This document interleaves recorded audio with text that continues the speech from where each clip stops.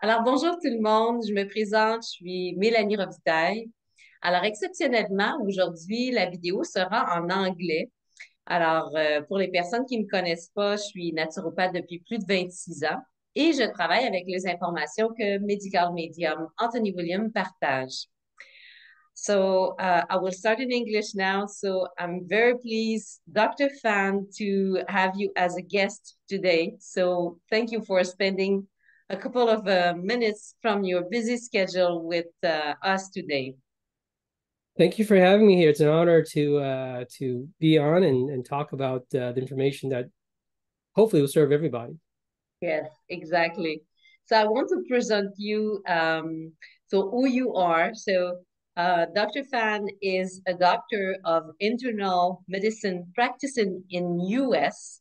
And it's exactly in Spring, a city called Spring, close to Austin in Texas. And he graduated from Texas Tech University Health Science Center, and he completed his residency at University of Texas, Houston. So, and Dr. Phan, I met him. I've heard a couple of times medical medium, say, hey, Dr. Phan is there. Hello. Dr. Phan is very well known in the medical medium community, and he's well known for his amazing compassion and practice. So, and I met him through different programs that Muniza Ahmed offered. And he's very funny. He likes to remove the stress in a situation. So I'm very happy to have you here today, Dr. Phan. I'm very honored that you accept this invitation. Thank you. Thank you for having me. Again, anything to help others and bring more information to them, empower people with information that Anthony William gives. And we're trying to marry the medical information, conventional medicine, with the information that Anthony has given. And in the latest year or two, you're seeing more and more medical journals and articles taking his information and backing it up, supporting it. So if you ever get curious, get on Google and write Epstein-Barr virus and multiple sclerosis, rheumatoid arthritis. Google those topics, and you'll see a lot of stuff he says are supported by the literature now. Exactly, exactly.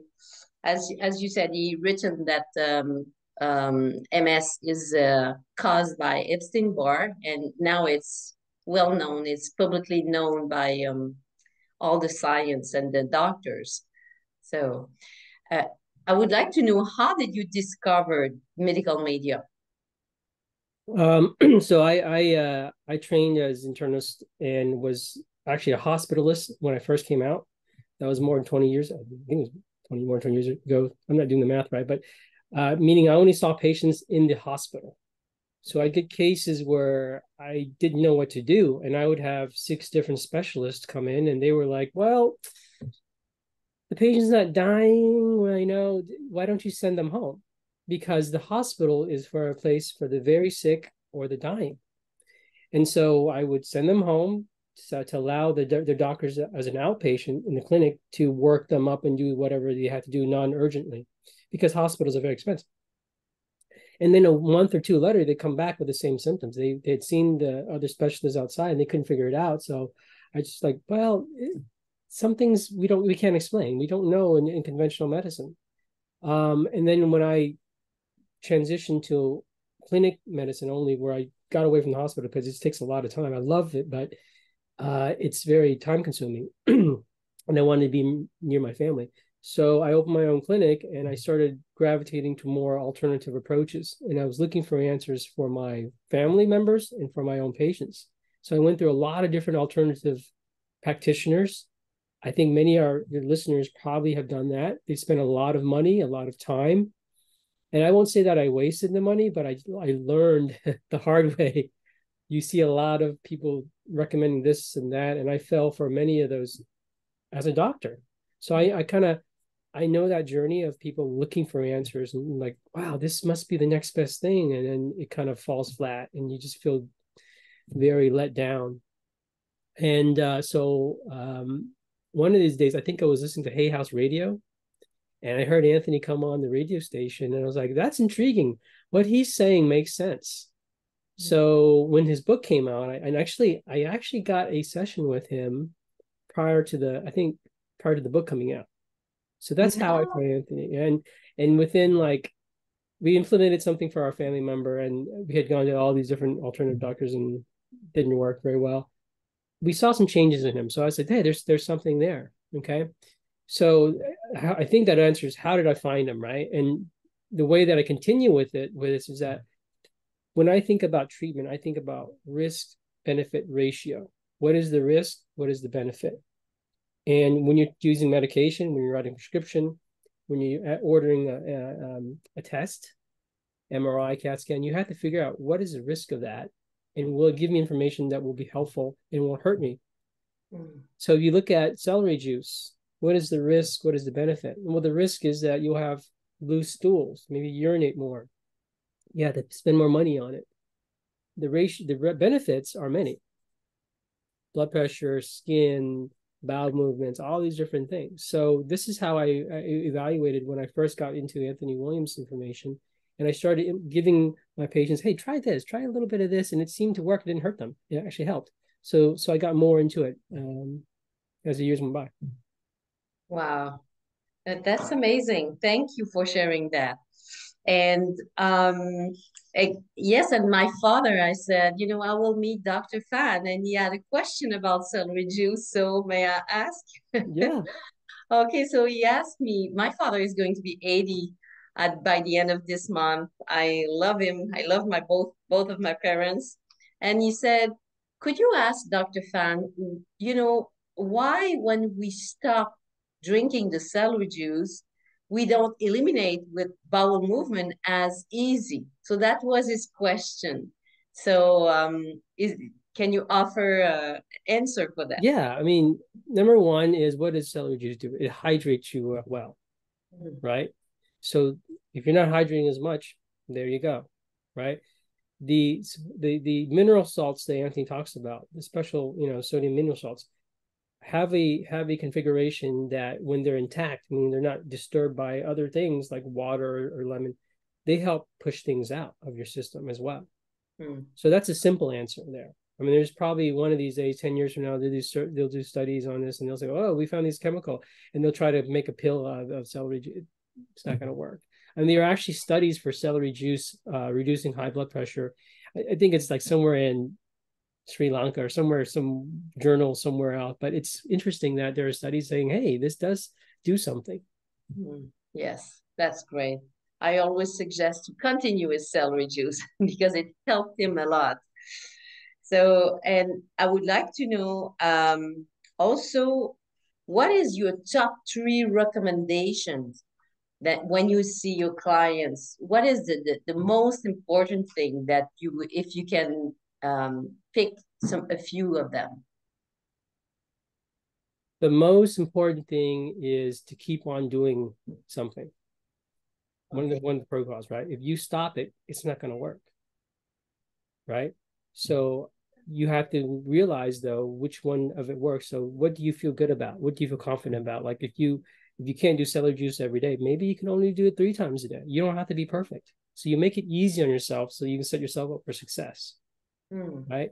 So pick something, continue it. If it's not causing problems, if you're not sure, talk to your practitioner, talk to your doctor. So continue doing it is really important, because so many of my patients, I've suggested every single time they come see me, and they keep on forgetting to do it. So keep it consistent, but keep it in a way that is easy for you to maintain.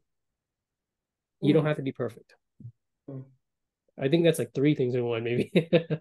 but keep it going and do it in a way that's sustainable. So that's number 1. Okay, good. The second thing is second thing is pay attention to your adrenals. And I think Manisa said this before, like she asked him a question, like, what's the most important thing that of all the medical medium stuff, right? And she thought it was going to be celery juice. She thought it was going to be B12. He's like, watch your adrenals, keep your adrenals really stable. That means making sure your blood sugars are as stable as possible. So that you're eating regularly, you're not stressing yourself out as little as possible. because the adrenals play such a big role in your health. Hmm. This is the secret about grazing. This is the secret about not getting overstressed. Everything triggers your adrenals. And all these modalities of alternative treatment that are wondrous and so cool at the time are really typically working on your adrenals, whether that's intermittent fasting, keto carnivore diet, high fat diets, steroid types of supplements, steroidal effect supplements. They work on your adrenals. So the adrenals are so important.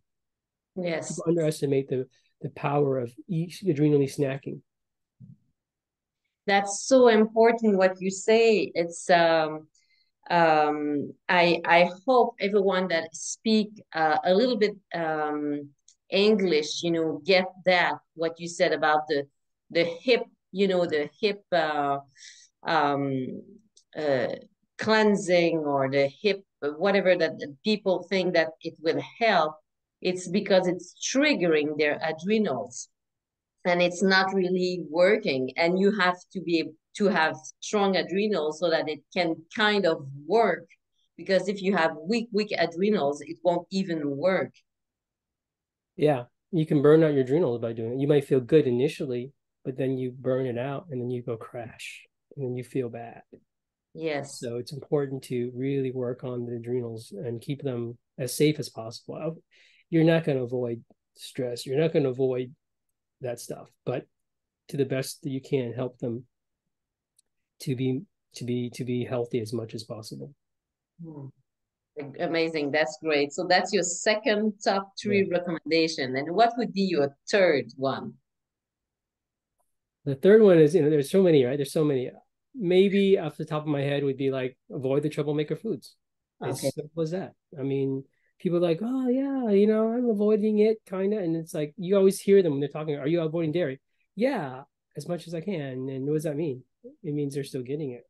And you won't know. It stays in your system for 90 days, perhaps. So you're like, well, you can't correlate that. You don't know, how you feel off of dairy. I'm less bloated. Unless you pay attention to it, you really don't know. So get off those foods, look into the labels. Is there ghee? Is there butter in this cookie? Is there eggs in this cookie? Exactly. So those are the simple things I would say. That's great. I've discovered that sometimes here it's being missed, the canola oil, that in some prepared food. Yes. And sometimes clients wonder why I don't have result, but there are some foods, as you said, that are nourishing viruses that are not really good. So to read the label and to be careful with that. I love it. And my last question, thank you so much. My last question is a little bit, I would say, delicate. Sometimes I have clients that says, I want to remove my medication, and it's not my expertise. I'm not a medical doctor. I'm a naturopath. So I say, go to your medical doctor to start a weaning, schedule something with the doctor. So is there something you would like to add so that people that say, it's important, because it can be very dangerous to stop medication cold turkey. And I would love that people can realize, that working in team with their doctor, they can, maybe if it's something possible to wean or to diminish if their symptoms are better. So is there something that you can say about that? So I find myself in that position a lot too, because a patient will come to me as a general practitioner and they have their specialist who's giving them this medication and they want to get off of it. So it's hard. You have to gauge your client. I mean, if you're already practicing as a naturopath or a coach or something, you kind of know that your client wants the more natural approach. So you can be a bit more free in thinking, okay, this is something that their end goal is to get off the medication. But if you've been on the medication for 20 years, think about what happens. I mean, you stop abruptly, your body goes into a shock, and it's like, well, it doesn't have that anymore. So in terms of as a practitioner, you have to be thinking about liability. Like if you tell a person, yeah, get off that medicine, you're fine. and they have all these complications. It's not good for the patient. It's not good for you. It's not good for your practice or your license. Okay. So you want to work with your doctor. Now, let's suppose, like many doctors, they're not into medical medium. They're not into that stuff. Mm-hmm. Okay, so you can still work with them. You can say, look, doc, I want to reduce it. What's the most safest way I can do this? And some of them will, okay, let's do this and we can do this. Sometimes the doctor will say, no, there's no way you can do that. Mm-hmm. You don't want to stop it abruptly. You do want to work on the protocols. So let's say you have a thyroid issue and you've been on it for 20 years. Mm-hmm. Get on the protocol. Make sure you're on those things. Make sure you're avoiding those foods. Make sure you're helping your adrenals out, as we talked about. And then you will expect the numbers for thyroid to be high when you get off. The TSH, for instance, will go high when you reduce your thyroid medication. Mm-hmm. Your body's used to it. Think about your body, you're lifting weights, right? And every time you go lift weights, you have somebody who helps you, like a trainer spotter, okay? Mm-hmm. You take that spotter away, like, your body's not used to it. Yeah. So if you take away the thyroid medicine that your body's used to doing, the body's like, I have to wake up and do help now. I'm so out of shape. I don't remember how to do it. Mm. And you remember that, how do you feel? You look at symptoms more importantly than numbers sometimes. Mm. Now, I can't tell for everybody because a lot of people are in denial of their symptoms. Like, oh, I'm fine. It doesn't hurt. Or I'm fine. You have to be very kind of mindful of that. So go slow. There's ways to cut pills in half. There's ways to take pills 6 days out of the week instead of 7. It just depends on the medication. And that's where everybody's a little different. If it's heart medication, you swell up when you stop taking a diuretic, it may not be good for you. Mm-hmm. Yeah. So this is how you do it. You have to use your judgment, and it takes experience a lot of times as a practitioner, whether you're allopathic or naturopathic or homeopathic, whatever holistic style you follow. Mm-hmm. Oh, wow. So I really suggest to everyone who's listening to work in team with their doctor, if it's one of your goals, to diminish your medication. And it's very important, as you say, to watch the symptoms, to go slowly. And if people wants to do that with you, is it something possible? So I have a lot of people sometimes contact me and ask if they can help work with me. I'll give you a couple of things. Number one is, as a doctor, I cannot see you online. I'm not a physician online because it requires a physician-patient relationship is established, and I can't really do that online very well. You have to be seen in person, right? That's a little difficult for people who live far away. Yes. I do offer health consultations sometimes, but I recommend that you work with somebody like a practitioner like you or whomever before, so you have the basics down. Because if I'm spending my time saying, look, you need to get off gluten, I know it's organic gluten, but it's still gluten, mm-hmm. then you're not using the time wisely with me, because I could talk to you for 3 hours, and you don't want to talk to me 3 hours. Yeah. But you really want to get the basics down, and a practitioner can really help you do that, so you can answer little like specifics that because you've gone through it, right? You've done these cleanses, you're doing these things. Now, when it comes to stuff like medical questions, diagnostic tests, medications, specialists, I can give you a general overview. Hey, look, this is important. Or do you really need that test? Because what are you going to do with that test? Are you really going to take this medication if the test is positive? If you're not going to take the medication, don't do the test. So hopefully it'll save you some time and stuff like this. But again, it's busy. My practice is, I'm slow. I take a lot of time with my patients, and I have to do charts and stuff like this. So I try not to do it unless somebody has a practitioner, because me throwing out information for 1 hour or whatever it is, it's a lot to take in. So it's nice to have that practitioner to support them and remind them, no, this is what, Dr. Phan said, or this is what we should do. It's much more helpful for the patient than to just do 1 hour, because he's a doctor. He must know. The benefit of me with a white coat is to give you the confidence that you can do things medically that are safe. You can incorporate alternative stuff into your medical regimen that are safe. Great. Thank you. Thank you very much for those amazing advice and sharing your time. And is there some words to finish that interview that you would like to share with everyone that will listen? I think maybe you know this is I always tell people keep a light heart. Mm. It'll get you through sometimes. You'll see other people getting better within 3 months or 6 months, and you're here meanwhile you're very strict and you're like, I'm doing this exactly the way it's supposed to be. How come this person is doing, yoga and backflips and doing everything, and I can't get to where I was before because I was never that bad before? And so it's going to be really harsh. That's where you bring in the non-physical stuff, the meditations, the calling on the angels, all these different things to help you push forward and remember that, hey, there were times before this.